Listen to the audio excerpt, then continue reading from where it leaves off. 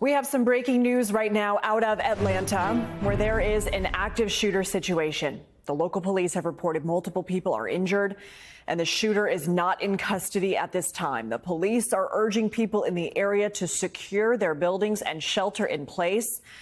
Obviously, this is unfolding as we speak. I want to bring in former ATF Special Agent in Charge, Jim Kavanaugh here. Jim, unfortunately, here we are again talking to you about another active shooter situation. Shooter not in custody, multiple people injured. We're looking at some video here from the scene. What are police on the ground likely doing right now to get this shooter in custody?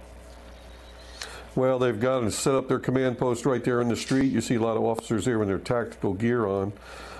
They've got the job. Their task today is, locate, isolate, and eliminate the threat. They've got to find the shooter. And right now they don't have him. Now we don't know if they have him located or not, but what they've got to do is locate him, and hopefully that comes from citizens in the building nearby who have heard the shots or see the person, and they'll call 911 to help the officers locate him. Once they locate him in a room or a building, they can isolate him, squeeze him down, get the perimeter secured, and then they can evacuate behind him. So they got to locate him and then evacuate behind the officers. And then they can deal with the threat, eliminate the threat by arrest, or if they have to shoot him, or if they can talk him into surrender, whatever. But so that's the process that the on-scene commanders have to deal with. This is a heavily trafficked area. Right now is lunchtime. What's the biggest concern here on the ground for the people to stay safe near the scene? Yeah, well, a guy in a building like that, in downtown Atlanta, Lindsay, we've all been around Atlanta a lot, and, he can get in a high-rise building, can bust a window out, could be shooting people on the street if he loses targets inside, if people run and hide. Of course, officers can deal with that, but the question is it takes time. So you have to, he can get off shots at pedestrians on the street a block away or 2 blocks away if he has a rifle.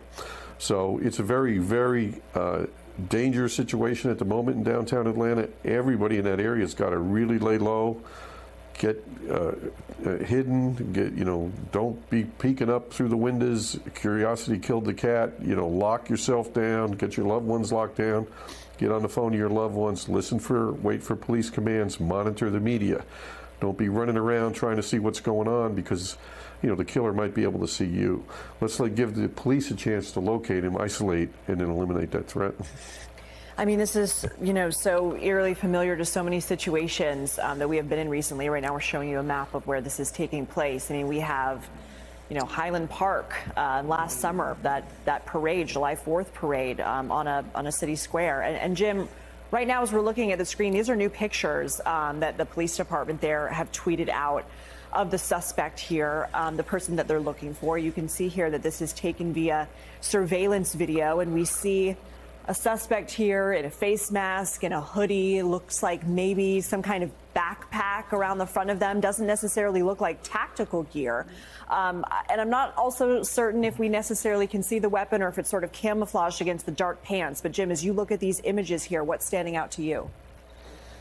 Yeah, I can't really tell about a weapon there, Lindsay, but he could have a handgun if this is somebody who's shooting. A handgun could be in the bag, could be hidden there by his jeans. I don't see anything in his left hand, so he might have, hidden it by the bag. The bag, though, looks heavy, maybe full of ammunition. Maybe he has a handgun, but, that's still, you can kill a lot of people with a handgun. The killer at Virginia Tech had 2 handguns and he killed 32 people.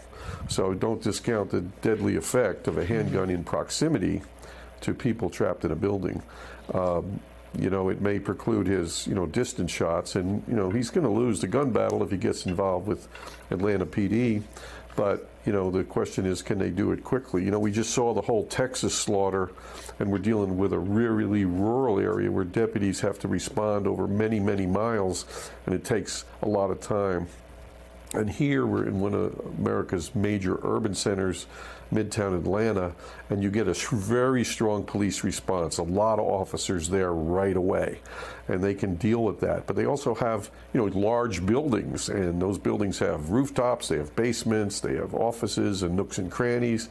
They can connect to other buildings, there can be alleyways, so it presents other challenges to them.